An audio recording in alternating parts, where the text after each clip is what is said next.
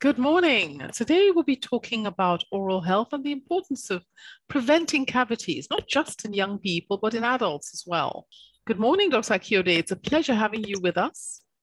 Now, we want to know we don't talk enough about dental and the mouth and dental issues on this program.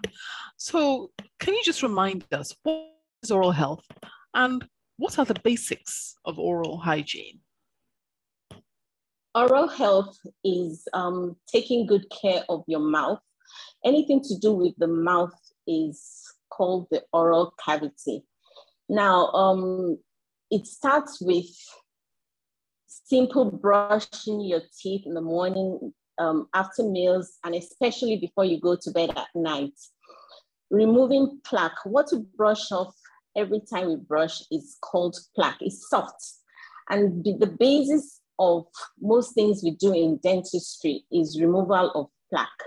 Once plaque is in your mouth, that means the dirt. Once it's in your mouth, it causes a host of other issues. And it's unimaginable what issues we come across in dentistry. So it's very important to make sure that we take good care of our mouth. We go to the dentist regularly. We also floss. Flossing is so important. Most people around here don't floss at all. And the dentists also need to take very good x-rays. They need to know how to read the x-rays and explain in a very simple manner to the patient so that they can follow the instructions and keep their teeth for a lifetime. That way, you're able to chew properly, you're able to eat and smile, you're able to have a nice smell from the mouth. You don't have mouth odor. You don't end up with infection and a host of other problems. Now, what you've told us actually, you've almost summarized my next question, which were, what are the signs of poor oral hygiene? So what are the pluses? What would you find if a person had good oral hygiene? And what would you find if a person had poor oral hygiene? So we can all, as people, just go around and check everybody. So that one's good, that one's bad, and so on. It's a lot of times you don't even notice that someone has poor oral hygiene, especially in this part of the world where you have people having nice set of teeth, white set of teeth, smiling all over the place. And you just think, oh, Nigerians have good sets of teeth. They don't need to visit the dentist. They don't need to go to the dentist. So most of the time when people start noticing something will be when it's a little bit too late. They'll start noticing bleeding gums, calculus. Meanwhile, remember I said something about plaque. Plaque is what we remove when we brush. It's soft. Now, within 24 to 48 hours, we end up with the hard stuff, which is calculus or tartar. So you might see calculus or tartar around the teeth. You might notice swollen gums, smell from the mouth, which is called mouth odor. You might notice the teeth starting to shift. That is now the advanced stage of bad oral health, which is called periodontitis, advanced stage of periodontitis. Even the mild stage of periodontitis, the teeth start to shift and there will be spaces between the teeth. So that's it in a nutshell. Or sometimes you have pain, not always. Now, sometimes you see people and they have these sort of black things around their teeth, Is that the calculus? Yes, that is calculus. Calculus is hard. It's very, very hard. On the x-ray, you'll see calculus. If you happen to see calculus on the x-ray, it appears similar to bone. It actually destroys the bone and eats away at the bone. So remember I said that within 24 to 48 hours, calculus will form from the plaque and start causing destruction of the bone. And so sometimes you'll find people coming to the dentist by age 40, their teeth are starting to move. I actually saw someone about an hour ago. There were about 10 teeth that were loose. There was so much infection. It was bleeding. It was just, I felt so sad that this had been going on with him. And he told me that he had been going to the dentist. He had been cleaning his mouth, going for regular cleaning, what they call around here SMP, and this is still happening to him. So that just shows you the importance of us taking x-rays, especially the bite-wing intraoral x-rays, making sure that there are no bone loss. And if there's bone loss, we take care of, we find out what exactly the cause of the bone loss is. Usually it's the calculus that destroys the bone, and we remove the calculus. So when we do the cleaning, we tend to have to take the x-rays over to make sure that all the calculus has been removed. If not, our job is not done. It's very important. So what are the common oral problems people have? Number one is the bleeding gums. The other one is cavities, small holes. It starts off as a small hole, either on the top of the tooth or in between the tooth. If it starts on the top of the tooth, that's easy to detect. Even when the x-ray is not taken, you will detect that. But most cavities will start in between the teeth because most people don't floss. So if you don't floss, there's no way you can clean in between the teeth, because the bristles of the brush will clean all around the teeth. It will clean the surface, the top part of the teeth, but it would not clean in between the teeth. So that's why we need to floss. Now, if you go to the dentist and bite-wing x-rays are not taken, mind you, bite-wing x-rays are simple x-rays that are taken to show you, they zoom into in between the teeth to show you where cavities are forming. If you're able to arrest those cavities or holes on time, then you can save the tooth from having other issues like root canals. All you will need to do is have fillings, or even prevent it in the first place. You don't even have to have fillings. Actually the focus. That's actually the focus of the program, is how do we prevent cavities in people, young people, as well as adults. So I don't know if there's a difference between the two, but we can actually deal with that issue right now. So we've talked about cavities. We know what the cavities are. We know they can start inside, outside, etc. How do we prevent young people? Because I know young people nowadays, you know, in the past, your looks, your smile wasn't that important. But now everybody's on social media, taking pictures, that beautiful smile, you know, taking their selfies. It's very important. And nobody wants to mess with their teeth. So I think a lot of people are very interested now because of the beauty aspect of it. How do we prevent cavities, even apart from the discomfort? The first thing to do is make sure you brush and floss regularly, especially before you go to bed at night. Now, the reason why it's so important to brush after meals and before you go to bed at night is because let me talk about going to bed. Now, when you sleep, there's no saliva flowing in your mouth. And there's a tendency for bacteria to just settle around the teeth. The bacteria will feed on the plaque. The plaque is the dirt around the teeth and the mouth. The bacteria will feed on the plaque, and the byproduct, or if I could say the pupil of bacteria, is acid. The acid is what gets deposited on the teeth and eats away on the teeth. And excuse me. And so you start having cavities.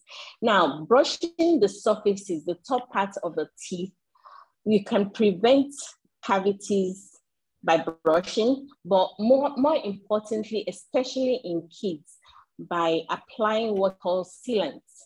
The other thing is having fluoride. I know some people say, oh, what if I'm allergic to fluoride and all? And yet in my 25, 35 years of practicing dentistry, I'm yet to see one person that is allergic to fluoride. So maybe there is, I don't know, but I'm yet to see. So fluoride is very important, and fluoride in water is supposed to be 1 part per million. So it's such a minute amount. The fluoride in the toothpaste is not enough. Unfortunately, we don't have fluoride in water in Nigeria. We don't even have water supply in Nigeria, but we could use fluoride mouthwashes to rinse both adults, especially young adults and kids. They do need it because when we're young, the teeth are very soft. But with fluoride, the teeth become stronger and they're more resistant to cavities or holes. So it's very, very important. So flossing is another thing, making sure that we're flossing before we go to bed at night, because the saliva is not flowing, the bacteria settles in, and by flossing, you get rid of plaque in between the teeth, and you tend to ward away the bacteria that could cause cavities. So it's all about prevention, prevention, prevention. Honestly, you're absolutely right. How often then do people need to do things like change their toothbrush? Simple things. Because we've talked a lot about brushing, but not about the practical things. How long should we brush for? What kind of toothbrush? Some people prefer the hard toothbrushes, other people prefer the soft ones. Which one is ideal? And then how often should one change one's toothbrush? Now, the toothbrush, they always recommend that we change our toothbrushes within 3 months. You should use a soft toothbrush. Even with using a soft toothbrush, you should make sure that you're not brushing hard. You're supposed to brush ever so gently, massaging gently around the teeth, and make sure that if your toothbrush is, the bristles, they're spraying there, spreading out, that means you're brushing too hard. You're not supposed to brush hard, even with a soft toothbrush.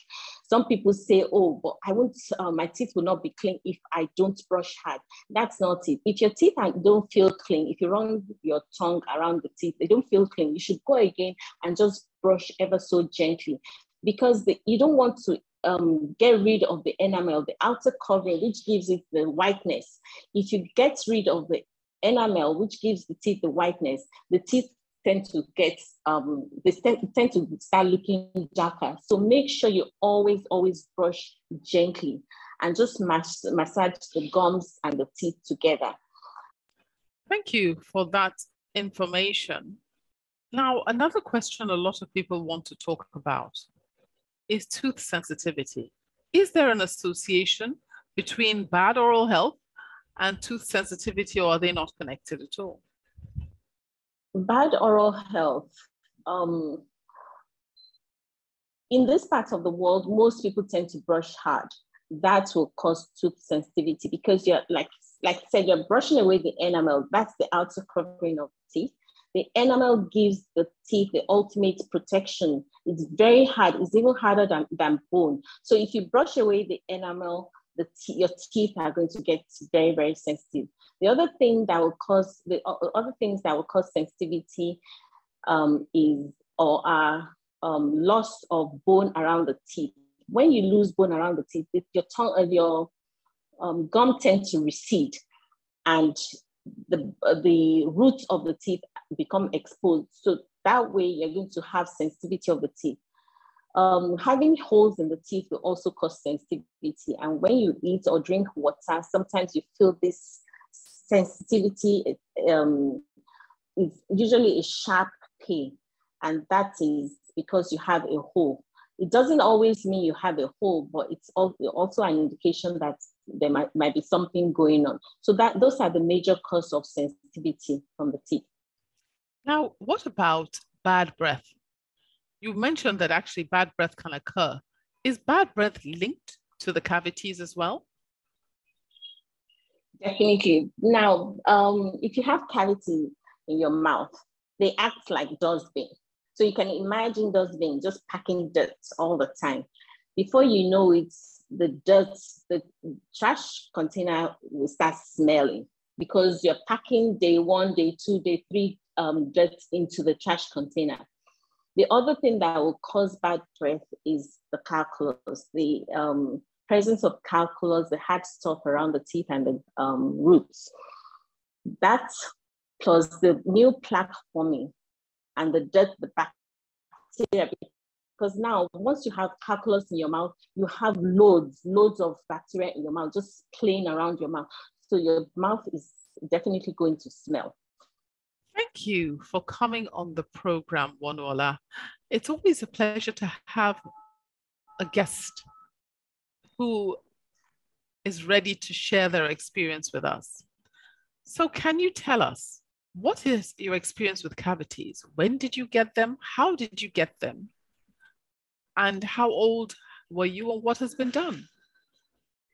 Okay, so I started visiting the dentist in 2004.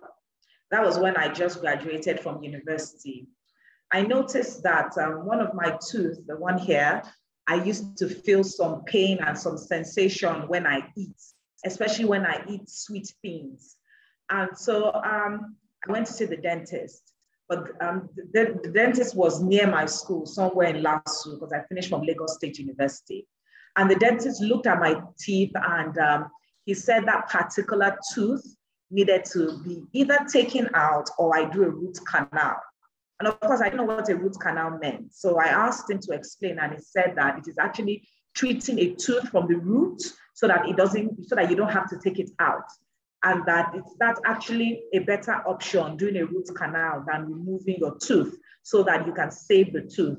And so it was more expensive, very expensive, much more expensive than doing an extraction. But because my smile is very important to me, as you can see, my smile is very important to me, and I didn't want to lose that tooth. And so I did a root canal. It was a long procedure in the sense that I had to be going back, and I was living in Ikoyi. So I had to be going back there, I think every 2 weeks, for him to check it, for him to put some things inside. And he treated it, and the tooth stayed. So I met Dr. Sade about 3 years ago when I didn't put a crown on the root canal. I just there's this whitish thing. Dr. Sade, what do you call that whitish thing? The thing they put on top? A temporary filling. Okay, yes. So a temporary filling was on that tooth and it removed. And so I needed to cover it up again. So that was when I went to Choice Dental to meet with Dr. Sade. And she explained to me that, yes, I should do another root canal, but that is not what will save the tooth. I actually needed to put a crown on it. And the other thing that she did was she did an X-ray. And I would say that anybody that goes to see a dentist must do an X-ray, because an X-ray is just like going to a hospital and they say, we want to take your temperature, your blood sample. We just want to check you generally and know what's wrong with you. And so that was what Dr. Sade did, an X-ray, and she was able to see everything that was happening in my teeth. And she said that you don't only need to do a root canal. You have some cavities, we need to do some fillings. You have your wisdom tooth at the back that didn't come out correctly. We need to take it out. If not, food will be packing there and it could cause an infection. And then you have a hole in your tooth, just like you had in the other one, and you have to do a root canal again. And she also emphasized that your teeth is something that is going to live with life. And you have to take care of it, because as you get older, they get weaker. And you don't want a case where you've gotten to a certain age, maybe 60, 70, and you're having loose teeth and your teeth, they're all falling out. You can't bite bone, you can't eat because you didn't take care of your teeth. And that really stuck with me. So after that, we registered for a family plan. And I took my husband and my 2 kids, and we went to the dentist. And we do our routine checkup every 3 months. We go there every 3 months. So the X-ray really showed her everything that was happening in my teeth. And she treated, we spaced out the treatments. I did some treatments, and then now I just go for routine checkup and routine cleaning.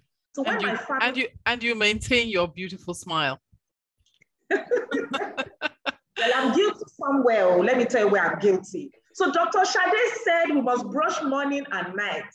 I brush every morning. I don't use, after I met Dr. Sade, I used to stop brushing hard. I stopped brushing hard. I now brush, my brushing more gentle, like my husband. My husband doesn't brush as if he's fighting with someone.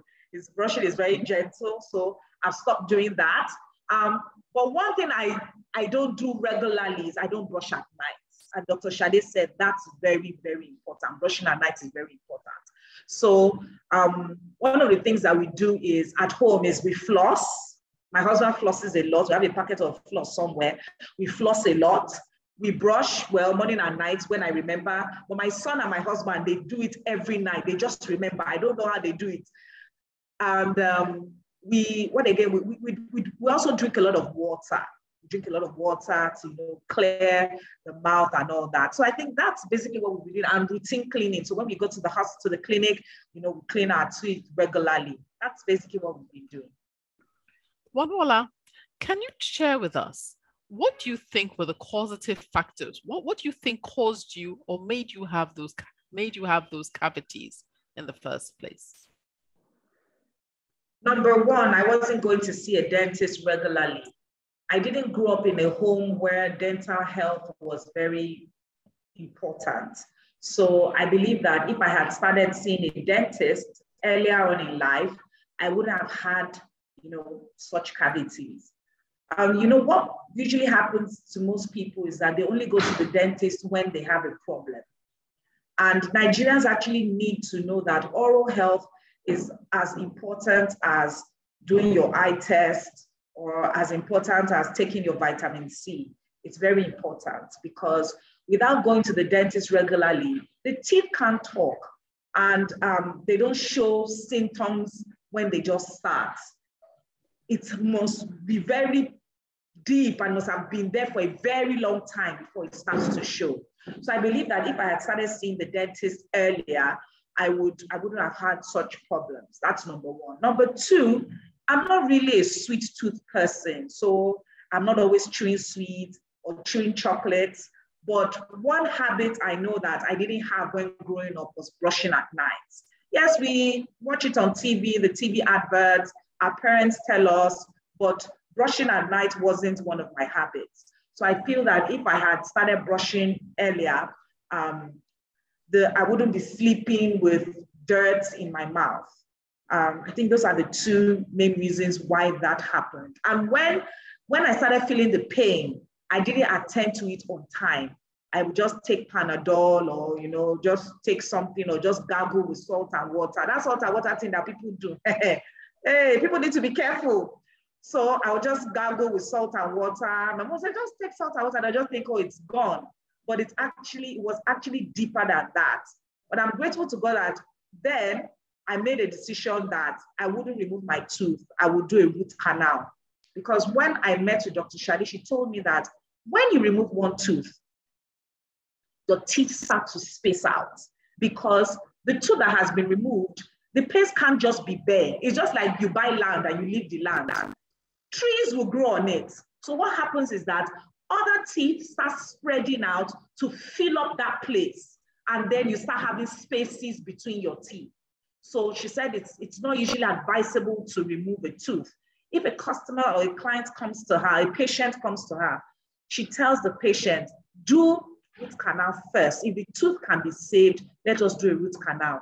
It's more expensive, but it's more value over the years. And that is what I have gained. So what I'm going to do now is that I'm going to go and put a crown on my root canal because I don't want that tooth to break. That's excellent. Thank you. A last one. What advice would you give to anyone listening today on how to take care of themselves? I would say that you should brush morning and night, drink a lot of fluid, and please see a dentist. Don't think that, it's too expensive. The truth is that the money you spend on buying clothes, buying shoes, traveling, and doing other things, you won't spend up to that if you're going to see a dentist. See a dentist, know what your dental health is saying, know what your teeth is saying. And when you see a dentist, please don't just go to any dentist. I've been to other dentists. And to be honest, Dr. Sade is the first that I know that does X-ray. When they put the X-ray metal or the thing in their mouth and they say, clench you, what is this? They said, oh, we have to do an X-ray. We need to know what is happening there. I said, wow. So please go to Choice Dental if possible, but make sure you take an X-ray of your teeth so you know what is happening there and you can treat everything easily. The cavities I had before and the fillings and the holes I had before, I don't feel anything now because all those holes, Dr. Sade has put sealants on all of them. Even my daughter also had the same issue I have with this root canal. She's 8 and she did a root canal also. I said, but Dr. Sade, the tooth is going to come out now. She's going to still grow the adult tooth. Why don't you just take it out? And she said, no, I can't leave a space there because the tooth at the top will start growing and it will be long. It will be looking like the incisor in front. It will be long because it has to cover up that space. And so my daughter also did a root canal. My daughter eats a lot of sweets and she's like her mommy. She doesn't brush at night. But now, with seeing Dr. Sade, preventive dental care, our teeth at home is really getting better. Even my husband also had a bit of a challenge with one of his tooth in front. I can't remember what it's called. Dr. Sade will know what it's called. There was a time that it was bleeding. And, we went to see Dr. Sade. Dr. Sade treated it. And she said that for my husband, he needs regular cleaning. But after doing the x-ray, she said that my husband's teeth are actually good, but that the one that was bleeding was shaking, was a bit weak. And to save that tooth, he needed to be doing regular cleaning and flossing, and he needed to be brushing morning and night. And he has been doing that, and I haven't seen him bleeding since we started visiting Dr. Sade. So Dr. Sade, thank you. Thank you so much. Thank you, Wonuola. Thank you, Dr. Akiode. And thank you very much for that endorsement. Thank you so much. Thank you for sharing. So, Dr. Sade, Dr. Akiode, yes. That was a wonderful testimony of someone who has really benefited from your care, your total care. And I think she also highlighted some of the issues about having sweets, maybe as a pointer to some of the things that she's done in the past. And obviously her not brushing at night is also an issue that perhaps she had in not, in terms of what could have caused her cavities in the first place. But I think she's a real, like an ambassador for how to now take care of, her teeth going forward. And I think that's wonderful. So we talked also about that. And so do you have anything else you want to add after we've spoken to her? Yes, definitely. Now, I know young kids, they tend to drink a lot of sodas, the acid drinks, Fanta, Coke. Once in a while, I do have some. But these things can also erode the teeth and cause sensitivity. In some cases, they can even cause holes in the teeth, especially when taken in a great amount. The other thing is sticky candy, or even a lot of candy, or even just a lot of plantain chips, the sweet type, because it's sticky. Now, this sticky candy, they tend to sit in the pits and the grooves on top of the teeth. And remember what I said about the plaque. The dirt will now settle in those pits and the grooves because the surfaces of the teeth, the top layer of the teeth is not flat. It has those pits and grooves that could trap dirt. And so the food gets trapped in those areas. And if you don't floss too, food gets trapped in between the teeth and you tend to have cavities. So those people that take a lot of sticky foods, sticky candies, they tend to have, and they don't brush regularly or floss, they tend to have a lot of cavities. Thank you. And what about the smell? We've talked about the cavities, but I know a lot of people are sensitive to smell and would like to know what would stop people from having bad breath, and what would stop people from having bad breath? Now, the saliva is very, very important. Wonuola did mention drinking lots of water. You want your saliva not to be ropey. You want your saliva to flow freely so that it cleanses the mouth. When the saliva cleanses the mouth, it gets rid of plaque. Chewing in itself also has a cleansing effect on the mouth. So if you're not chewing on one side of the mouth, you tend to have plaque settling on that side of the mouth, and you tend to have bad breath. calculus, like I said, plaque, stagnating in the mouth, all these things will cause bad breath. If you're not brushing off or flossing off the dirt around the mouth, it will cause bad breath. Not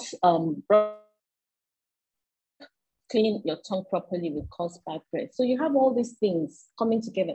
So that means you just need to take good care of your mouth. The mouth is so important.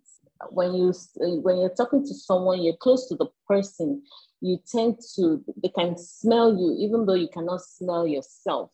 Yeah. That means you have to and have it can be very embarrassing. Very embarrassing, and nobody wants to tell you, except the really, really close people that love you. Otherwise, nobody will tell you. And you could live a lifetime having bad breath, people running away from you and not telling you anything. But of course, if you go to the dentist and the dentist sees all these things in the mouth, the calculus, everything, the dentist will remove all these things if proper x-rays are taken, and you tend not to have bad breath. Oh, thank you so much. This has been very educational. We only have a few minutes left in the program. I just want to ask a bit about smoking. Is smoking bad for you? And bad for your oral health? Yes, smoking is bad for your oral health. Smoking in general decreases the amount of blood supply to the mouth, and it tends to also dry the mouth. Remember, I said that when the mouth is moist, you tend not to have much, you tend not to have bad breath. Smoking in itself creates mouth odor. And then you now add to the fact that your mouth is dry. And then smoking also could irritate the gums, the tissues of the oral cavity, and in some cases cause cancer. I know most people have heard this over and over again, but it's important to try to stop smoking as soon as possible, but because it's just not good for your health. And then when you do have an extraction, especially a wisdom tooth extraction, you tend not to heal very well. You tend not to heal fast enough, and you could actually have another type of infection called dry socket.